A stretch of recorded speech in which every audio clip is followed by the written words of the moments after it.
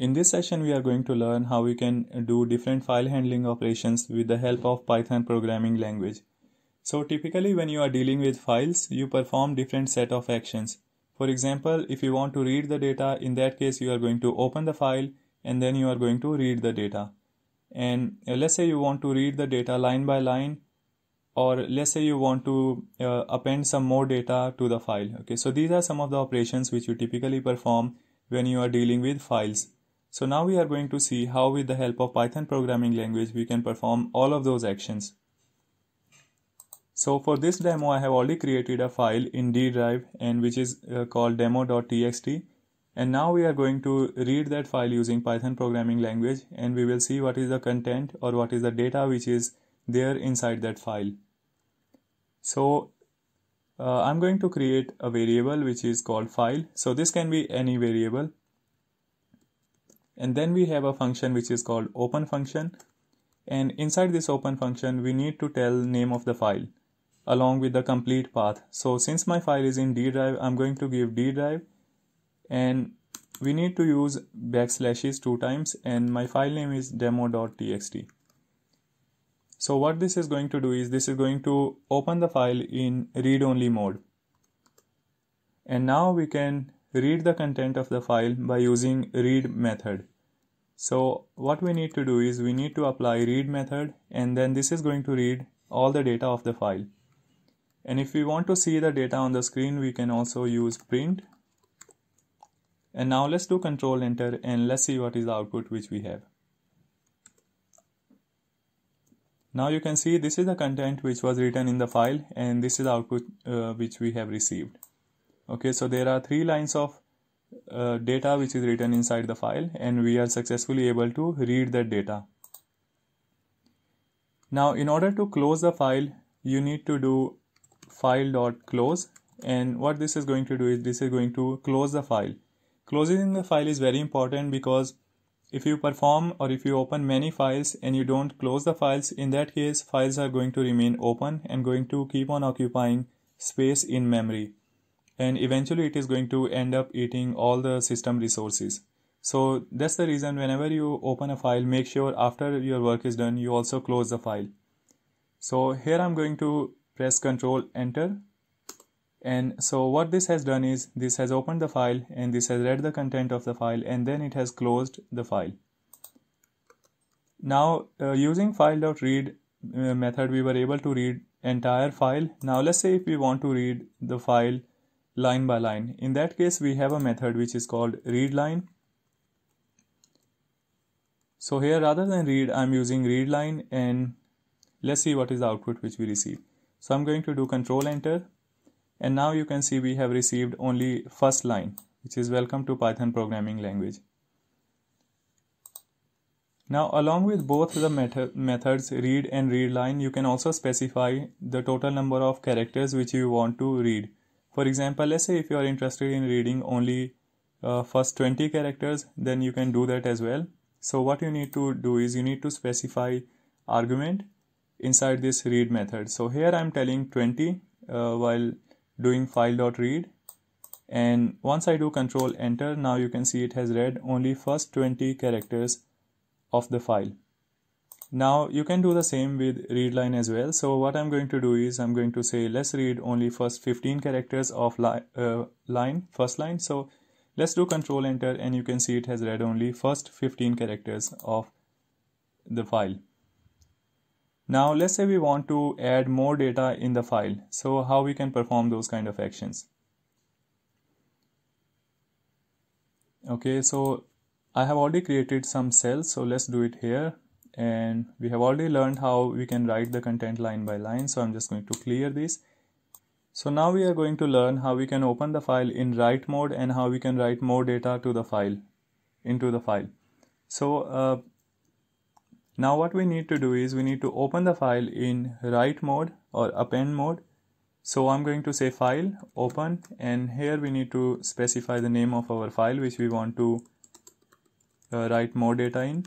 So it is called demo.txt, and now if you remember, for read we did not give any other argument other than name of the file. Now in this case we also need to specify what is the mode in which we want to open the file.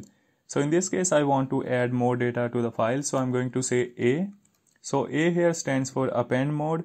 So basically we'll be able to open the file and able to add more data in the end of the existing data. Now let's use the write method. So there is a method called write method. Using this you will be able to write data to the file. So I'm going to say this is the fourth line which is being added through Python program. Okay, so after this I'm going to close the file and that's it. So that's all you need to write in order to write some data to the file. And once we write the data, we again want to open the file and want to read the content of the file. So I'm just going to open the file again, and this time we are going to do file.read to read the content of the file. And we also need to print the content of the file, so I have added print statement here. And now let's run this and see what is the output which we get this time. Okay, so now you can see that there is a new line which has been added, which is called, this is the fourth line which is being added through Python program. So now you saw how we can append more lines into the file. So now let's see how we can create a new file using Python programming. So for creating a new file, what we need to do is we need to say file equal to open, and here we are going to say demo.txt2, and you need to provide either write mode or append mode. So either you can say W or you can say A.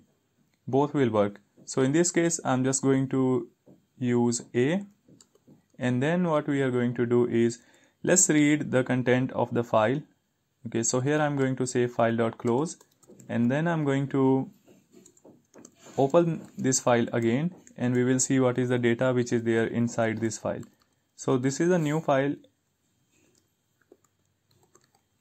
I'm sorry, I just want to rename it to demo2.txt. So this is a new file which we have created, and as we know we have not put any data until now, so it should not be displaying us any data.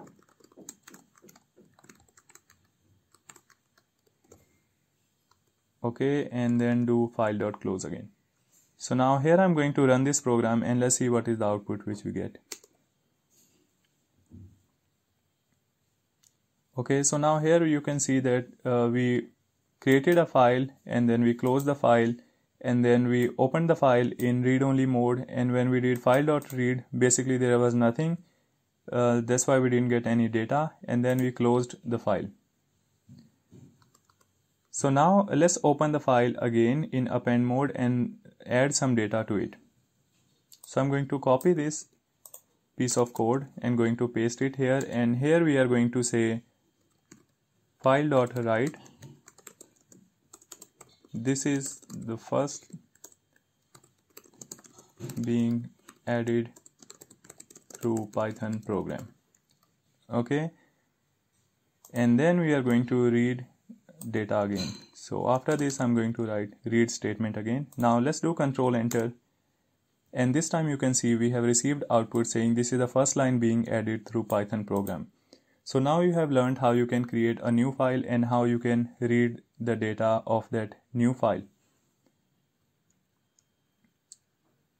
Now let's talk about if you want to see whether some file exists or it doesn't exist, then how you can do that. Okay, so in order to check the existence of a file, what you need to do is that there is a module which is called OS module which we need to use. So using OS module we'll be able to see whether a file exists or doesn't exist. So until now we have not learned how we can use any module. So if we want to use a module, we need to use import statement, and then we need to tell the name of the module. So here we are going to use OS module. So we are saying import space OS. And so basically a module is something which has already so many classes, functions and methods which we can make use of in order to ease our work. So in this case, in order to check up whether a file exists or it doesn't exist, I don't really need to write a new program. There is already a module which is called OS module available. So we are just going to use this module, and we are going to see a method which can actually we can use in order to see the existence of a file. So here I'm going to use os.path.exists, and inside this we need to tell name of the file which we want to see. So I'm going to say demo2.txt, and now this is going to return either true or false. Okay, so let's print this and see what is the output which you get. I'm going to do Control Enter, and you can see that we have received true.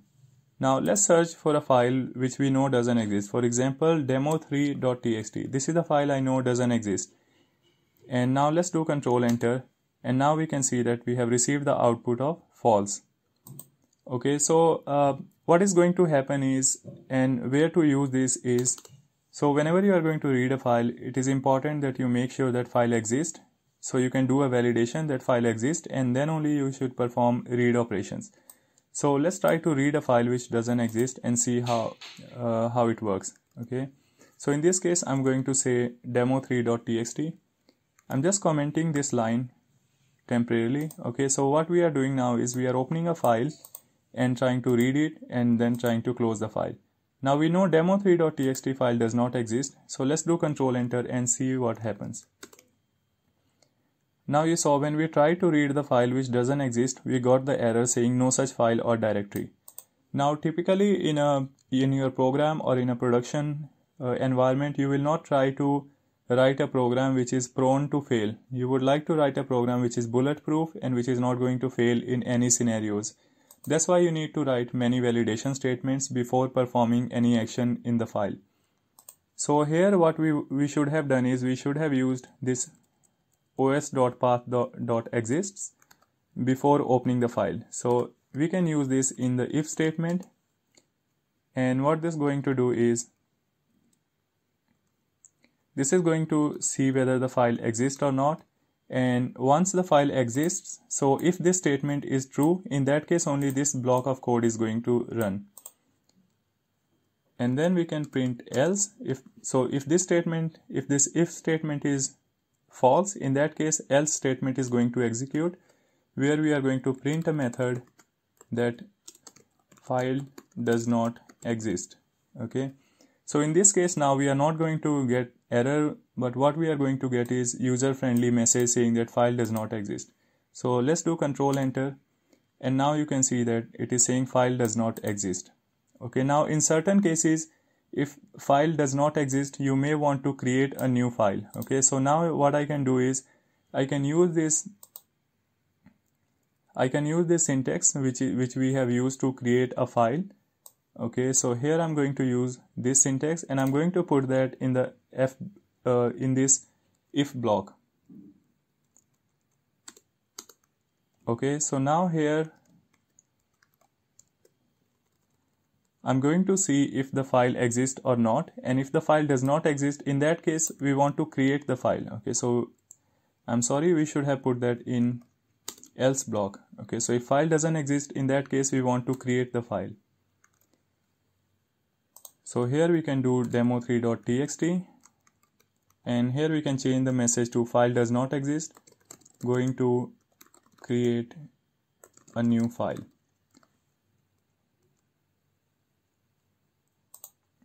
Okay, and then it is going to create a new file and going to add this new line to the file.